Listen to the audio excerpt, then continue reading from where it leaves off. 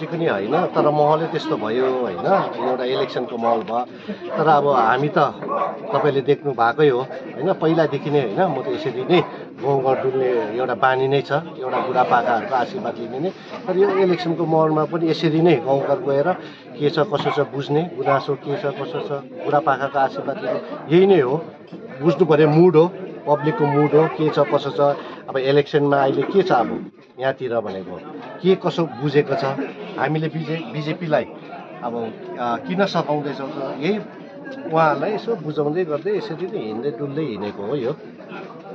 अनि सर सुन्नुहोस् न, अब अस्ति चौरस्तामा त्यत्रो जनसभा भयो है, राजु विष्टजी पनि आउनु भएको थियो, अहिले जुन चाहिँ एमपी हुनुहुन्छ होइन बिजेपीको, र तपाईँलाई देखेन भन्ने पनि धेरै सुनिरहेको छ। तपाईँ त्यो मञ्चमा हुनुहुन्थेन भन्ने, त्यो कारण के कारणले चाहिँ तपाईँ नआउनु भएको? एकदमै राम्रो क्वेसन।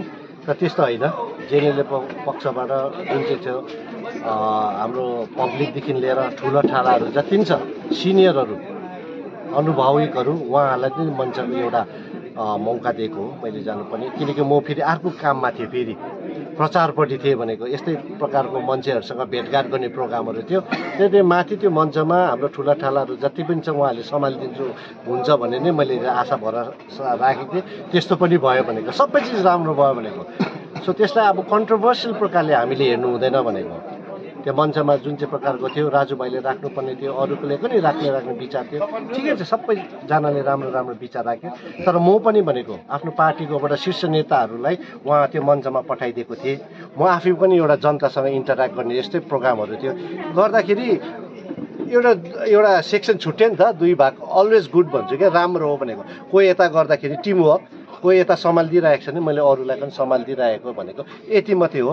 तर मान्छेले कोही बेला होइन कसैले अर्को अर्थ लाउनु सक्ला होला, सो त्यस्तो प्रकारको केही पनि छैन। अनि यो एउटा भाइरल पनि भइरहेछ सोसियल मिडियामा है, बिजेपीलाई सघाउँदाखेरि क्षेत्रीय पार्टी चाहिँ मासिने काम गर्दैछ र बिजेपीले विरोध फैलाउने कोसिस गर्दैछ भन्ने पनि सुन्नुमा आइरहेछ नि त, यो विषयमा के भन्न चाहनुहुन्छ? यो हेर्नुहोस् है, यो पाहाडको अब यही त सुध्रिनुपर्छ भनेको, र सुधार्नु त यसरी निस्केको त गाउँघर यसरी डुल्दै हिँडेको भनेको होइन। तपाईँ र हामीले अहिलेसम्म भनेको जुन चाहिँ अब राजु विष्ट भाइ आयो होइन, त्यो टाइममा सबैले पाहाडले सघाएको हो नि त। अब त्यति बेला सब पाहाडले आएको होइन, त्यो टाइममा सघाएको, त्यति बेला त त्यो सोच विचार त आएन होइन। सही निर्णय लियो भनेको हो नि त, पक्का सही निर्णय लिएको हो त्यति बेला जनताले।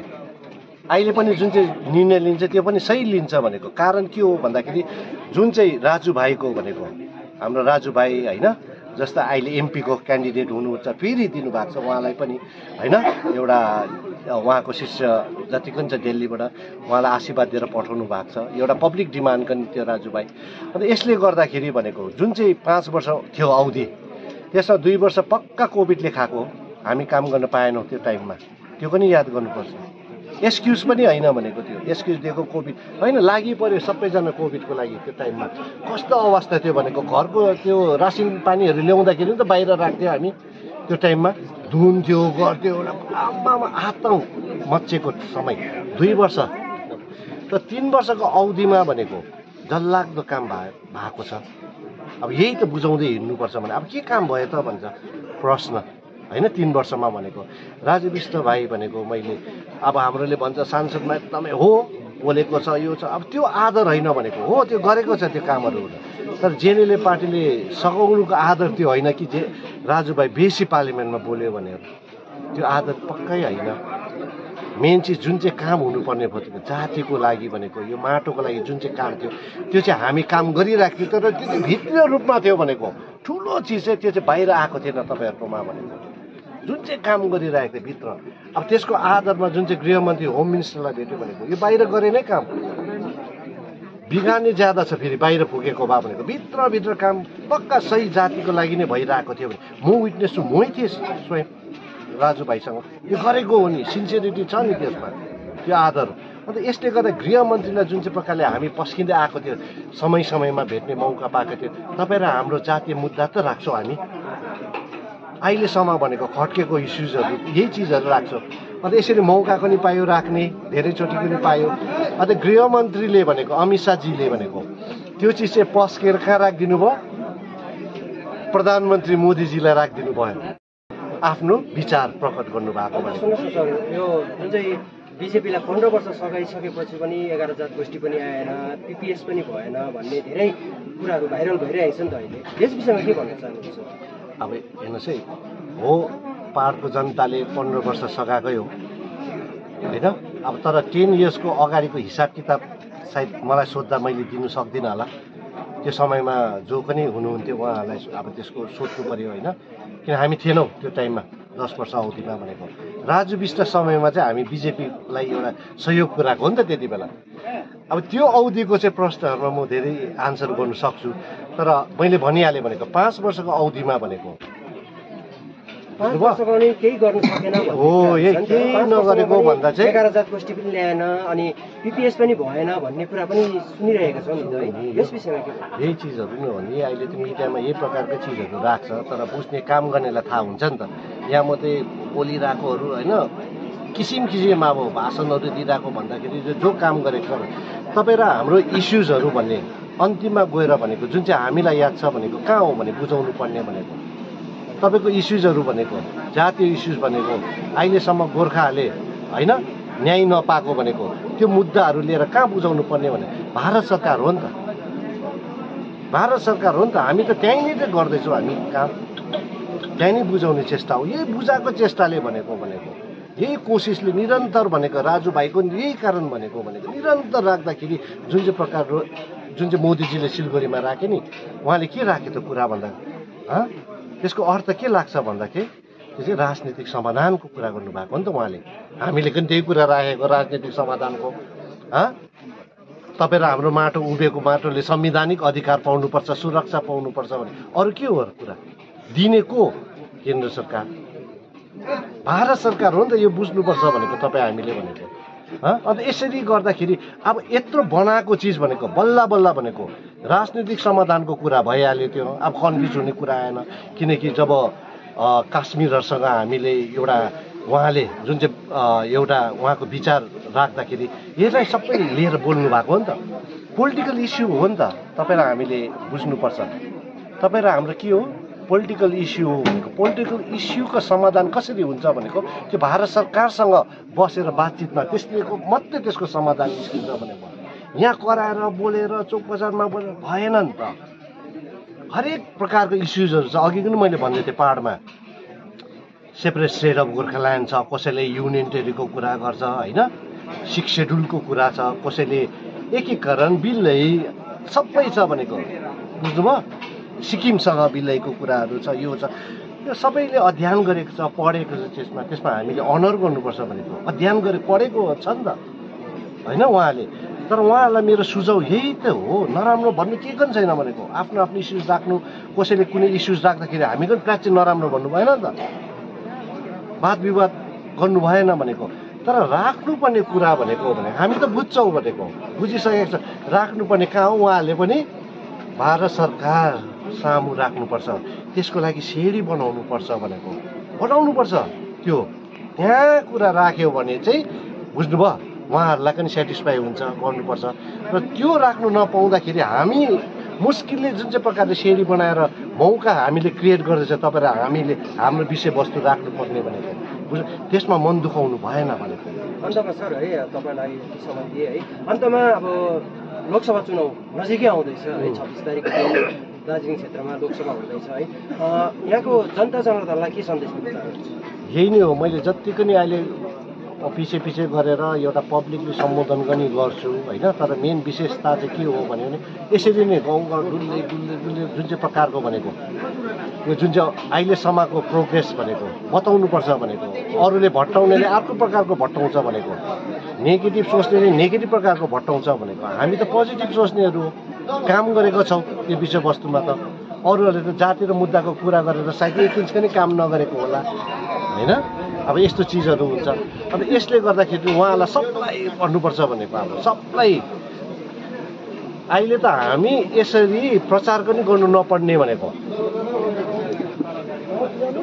जब नरेन्द्र मोदीजी भनेको राष्ट्रिय अन्तर्राष्ट्रियमा होइन उहाँले यति साह्रो इज्जत कमाएको व्यक्तिले अस्ति भर्खर तपाईँको नजिक आएर भनेको यत्रो ठुलो कुरा राख्यो, त्यसमा त मान्छेले खुसी खुसी भोट उहाँलाई सघाउनु पर्ने हो भनेको। र पनि यताउता अल्मलाउने कोसिस हुन्छ, किनकि उहाँले काम गरेको छन् यो विषयमा। यही नै सम्झाउँदै बुझाउँदै यसरी डुब्नुपर्छ, हामी सम्झाउनुपर्छ। भट्काइदिन्छ नि त, भट्काइदिन्छ भनेको। यताउता कुदाउनु लाउँछ भने यताउता कहाँ कुद्नु भनेको म? भारत सरकार छोडेर तपाईँ र हामी कहाँ कुद्नु भनेको हो भनेको? तुङसुङपट्टि कुद्नु भन्दछ कि बरबटीपट्टि कुद्नु भनेको हो कि? कुद्नुपर्ने कहाँ हो भनेको? भारत सरकार नै हो। सफल पनि भयो हामी, अघि नै मैले बताइदिइहालेँ। अब नबिगारौँ भनेको आफ्नो भाग्य। छैटौँ अनुसूचीमा पनि मान्छेले कुनै त्यस्तै प्रकारले एउटा जनतालाई त्यो प्रकारको राख्यो, कुरा भट्कायो भनौँ, भुल बुझायो त्यो समयमा। त्यति बेला पनि हाम्रो भविष्य आफ्नो खुट्टा आफ्नैमै बन्चोरा हिर्कायो, भाग्य फुटायो नि त। यत्रो समय नष्ट भयो। 18 वर्ष भइसकेछ भनेको, छैटौँ अनुसूची त्यो समयमा भनेको होइन, 2006मा भएको। 18 वर्ष भइसक्यो। यसरी गएको 18 वर्ष त केही नभई कहीँ पुगेन भनेको तपाईँ र हामी भनेको। 18 इयर्स भनेको जोक होइन नि त, बुझ्नुभयो? केही त भएन उपलब्धि।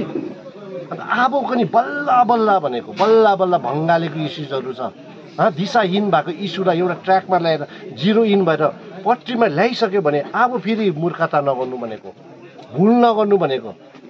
जेनरल पार्टी र मलाई त दोष दिनु पाउँदैन नि बातमा। अब पनि बुझेन भने भनेको।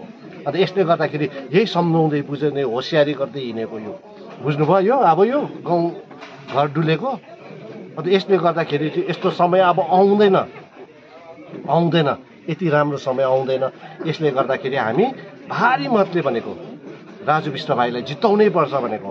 हामी त राजु भाइ सीमित हेरेको छैनौँ नि त, त्यसको माथि हेरिरहेको छौँ भनेको। तपाईँ र हाम्रो जातीय इस्युज भनेको त्यसमा ध्यान दिइरहेको छ भनेको। यसले गर्दाखेरि ठुलो विचार भएर ठुलो मन गरेर भनेको होइन, जुन चाहिँ नरेन्द्र मोदीजीले कुरा राख्नु भएको छ त्यसैमै हामी विश्वास गर्नुपर्छ।